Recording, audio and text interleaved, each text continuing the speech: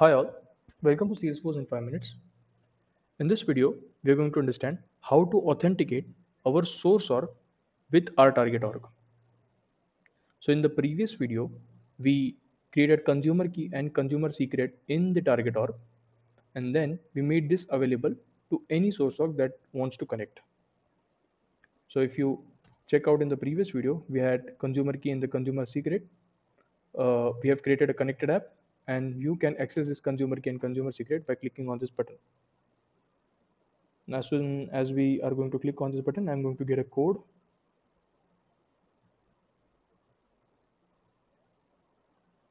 Okay, the code is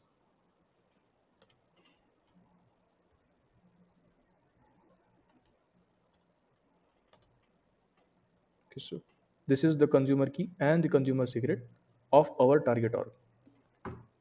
Now inside the Chrome, I'm logged in the target org, and inside the Edge, I'm logged in inside the source org. Right.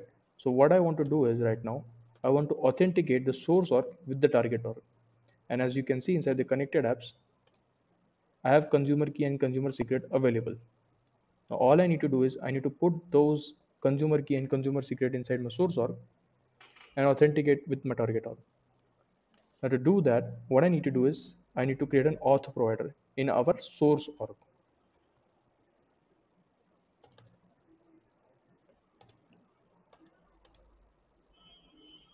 I'm going to first of all provider type. It asks about provider type with which kind of application we are going to integrate. So now right now we are integrating with Salesforce. The same way you can integrate with MuleSoft as well. And if you want to connect with Zoom, you can go with OpenID Connect. But right now we want to integrate with Salesforce. That's why I'm going to select Salesforce. Next, it's asking me the name of the auth provider. Okay, I'm going to name it as Salesforce to Salesforce Intake, and the name is automatically populated. This is where I'm going to populate the consumer key and consumer secret, right? So from the target org. So if you go, have consumer key, paste it. Same way, we can have consumer secret, paste it. And we need to provide the endpoint URL, authorize, and token. And that is nothing but next we have to provide the default scope. Now this default scope actually defines the type of the data the relying party can request. So what our source org will request from the target org, that's what we are going to define inside the default scope. Right now I'm going to provide full because we want the full access. So our auth provider is created. Now as soon as you click on save, our auth provider is created successfully. Next, I'm going to store the name credentials. Name credentials are basically used in order to store the endpoint URL. In our case, the endpoint URL is our target org, first thing, and it is also used to store the authentication parameter. Now, if I have to pull the data from the target org, I need to log in. At least I need to authenticate once, and then I need to pull the data. So to do that, to store the authentication parameters and the endpoint URL, we use name credentials. So I'm going to create a new legacy SF name cred. Name is populated, and in our case the endpoint URL is this is our base endpoint URL, that is the target org endpoint URL. Now once that is done, there is different kinds of identity type.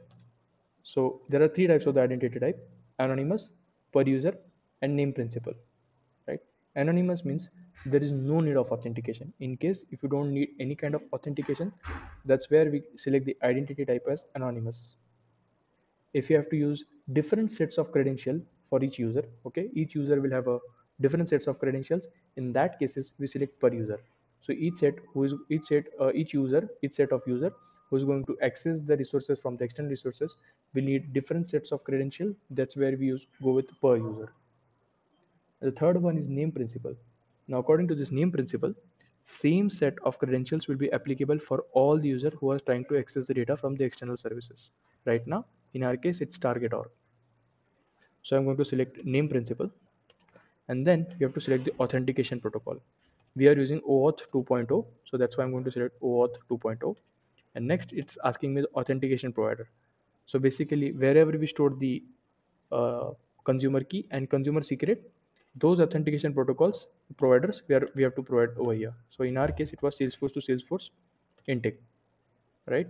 Now once this is done, as soon as I'm going to click on save, it's going to redirect me to this, it's going to redirect me to this URL to authenticate. Okay, if I'm going to click on save,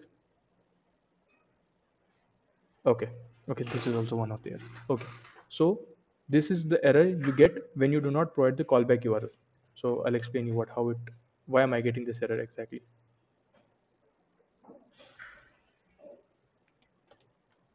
So if I go to auth provider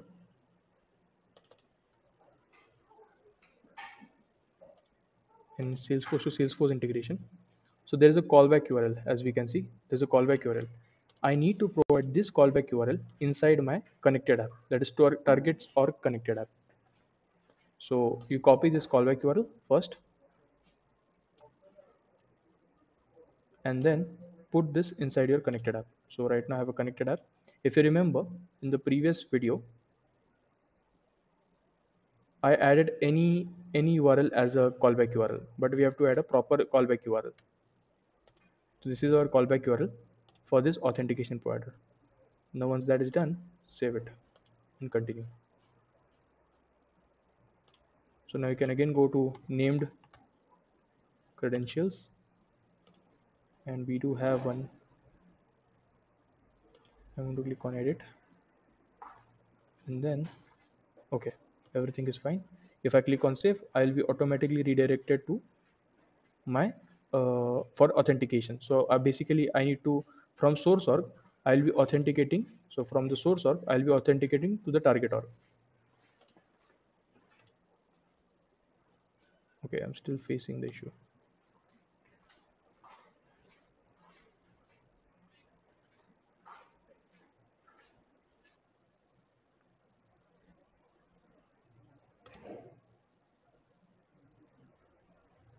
So as you can see, as soon as I have logged in, I've clicked on save of name credentials, I was redirected to the URL. Now in this URL, you need to log in to your target org. So that's what you are trying to authenticate.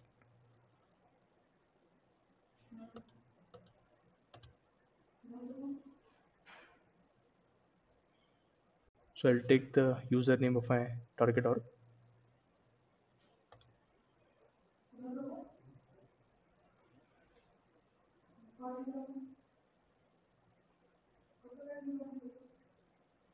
So this is the username of my target org. And from the source org, I'm going to put this and the password.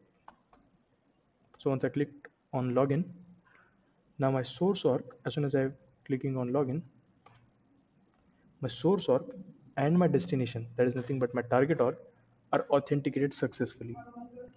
Now I'll be exposing the resources from my target org, and I'll be making callouts from the source org to the target org, which we are going to look into the next video.